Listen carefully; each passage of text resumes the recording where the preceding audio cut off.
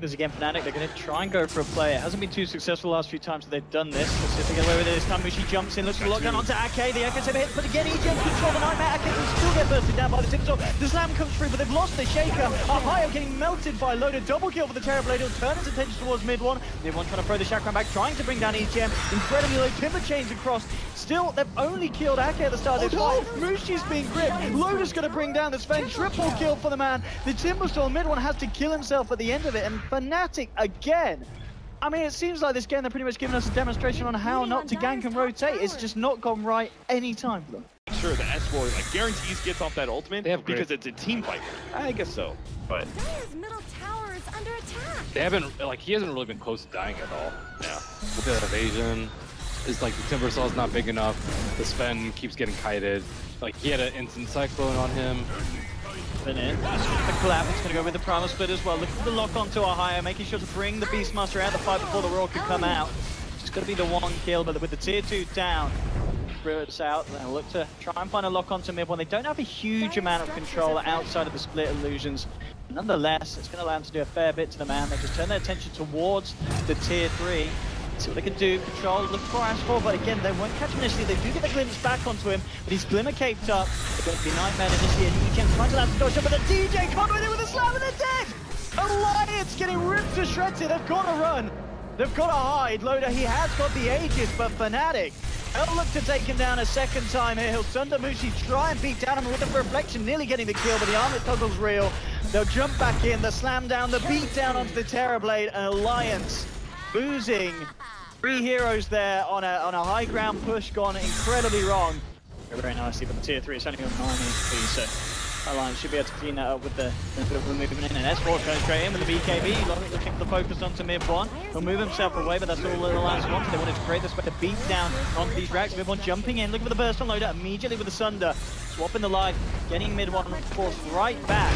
And Alliance, they should be able to clean up the melee racks here, and looks like Fnatic won't have an answer for the time being. They're hanging around on the sidelines. Maybe DJ looking for some kind of initiation with a Blink Echo Slam. They'll bring back Loda into the middle of it, looking for the Thunder onto Ahio, but he gets the Roar out in time. It doesn't matter though, they still lose the Beastmaster.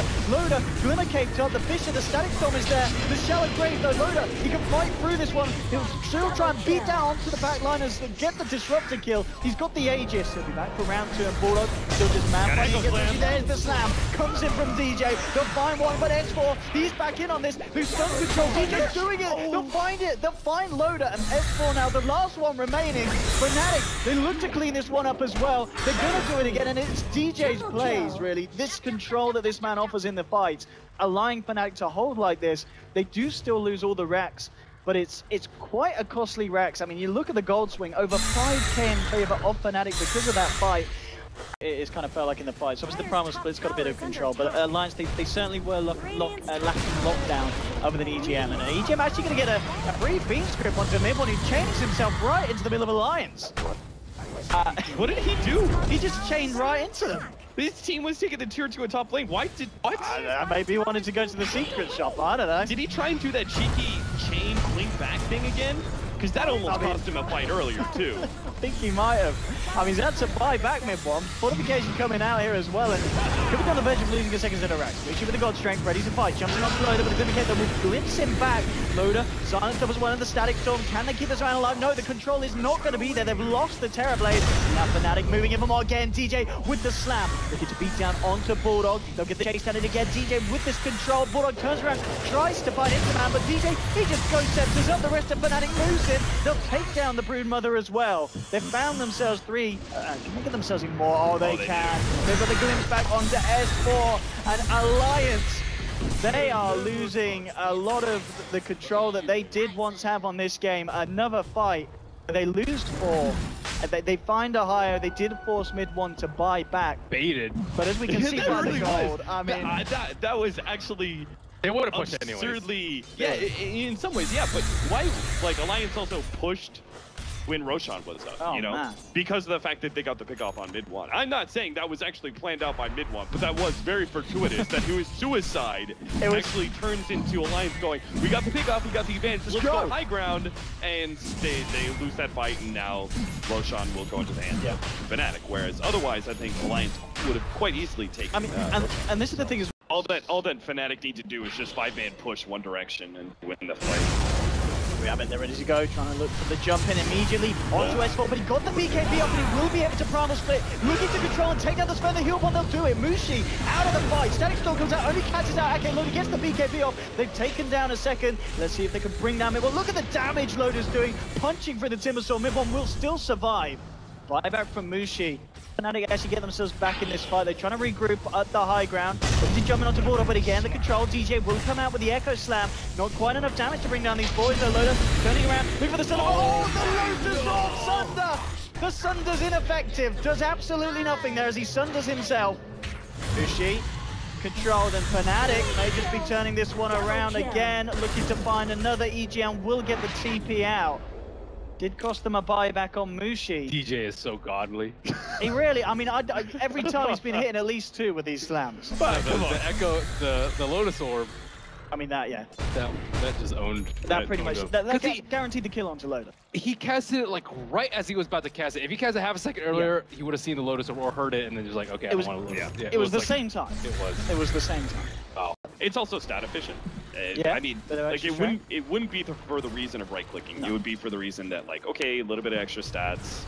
Oh god, no, that's not the picture. Gets caught out here. That does allow them to fight time of the lockdown on DJ with the raw. Loda pulling over against the BKB to swing around. The turnaround will be there. Primal split for the side of Alliance S4. With the beat down onto Mushi. The damage from Loda ripping through the span. They'll take down 343 on the disruptor as well on Alliance. Be holding very relatively well for the time being. Ohio's gone as well. They've found themselves another. That's the gem going back the way of them.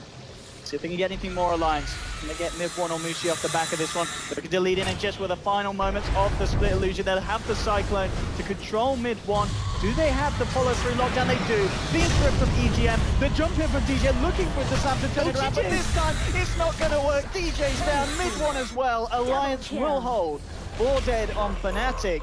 And this time in a turn of the tables, it is Fnatic failing with these high ground pushes. And Alliance just ripping through them, and again, it's just this combination of the Terrorblade and Dazzle. Yeah, because the maim is useful. There's no Shell Grave. That may actually save Loda from the physical damage. Oh, DJ, initiation, and there he said it. They've got to take down one of the supports. They've done it. EGM down for Nagi. Loda punching into 343, trying to bring down the man, but he can't. In fact, he doesn't finish off the disrupt. He'll turn his attention towards the rest. Now comes back in, but a buyback immediately from Ohio. Mushi ripped to pieces, flying back straight away here. DJ, he's gone. Down for a second time, 100 seconds off the map. Triple kill for Bulldog. He'll look towards Ohio. Mid1 trying to do his best to hold down the big spider, but chomp, chomp, chomp. Ohio's gone. Bulldog with an ultra kill. Can he make it anything more? Looks like he can't. Mid1 escapes, but again, Bulldog just being an incredible nuisance in these fights as he just chomps down on the members of Fnatic. 3 heroes now off the map without buyback available, and Alliance will look to move up and try and force Mega Creeps. They can't jump in. Loda! Oh, he's gone! They did it. And they might even find more Bulldogs. He's in a bit of trouble as well. He's got the grave from Ake. Turn around, there's a buyback immediately from Loda. He's getting himself back into the fight, Loda. Mid1 actually has to go back and heal himself for mana almost, because but that just means Mega's going to be taken. Wants a lot of trouble. The blood points down on him. Look, the crits, the red numbers flashing through, and he's gone. He'll buy back. They do have 3-4-3 back in now with the Static Storm, but as we can see, Alliance, they will be able to force Mega Creeps against Fnatic. Let's see how well they can hold They need Fnatic. a glimpse. They need something big. They need a catch. They'll see Mushi jumping forward as well. Mid1 trying to get the lockdown on them, but they can't find any of the members of Alliance, and Alliance, they'll get away with this one. And this time, a very, very much a successful push for Alliance. They found all of the racks. Despite that was supposed to be their next target. Look, Fnatic as well coming out here. Oh, Flying into Loda, dodging it with the Manza style. The jump back in from S4, coming out with a split. Mushi is being loads of stuff. Mid1's going to be Fiend's Grip. They've got the controller. Fisher coming through. Loda. Oh, the Sunder keeps himself alive. Brings down 3-4-3. DJ Mushi trying to deal with the Terrorblade here, chasing him down, but they can't kill the man. EGM slides across. They're trying to get themselves out of this one, Fnatic, but again, they've lost 2 on the back lines. Ohio as well. It's going to be a 3rd down for Fnatic. And with that, this should look to be Alliance taking the game here. The setup onto Mushi, the boys move in for more blood. Alliance, it's been a hard game to open up the series, but it looks like they've finally been able to close it down against Fnatic. The tier 4s will fall. They're holding in for the time being here, but with the Megas beating down onto the Ancient, it is going to be GG, and 64 minutes in, Alliance finally take the game, but a bit of a way to open up the group stages here.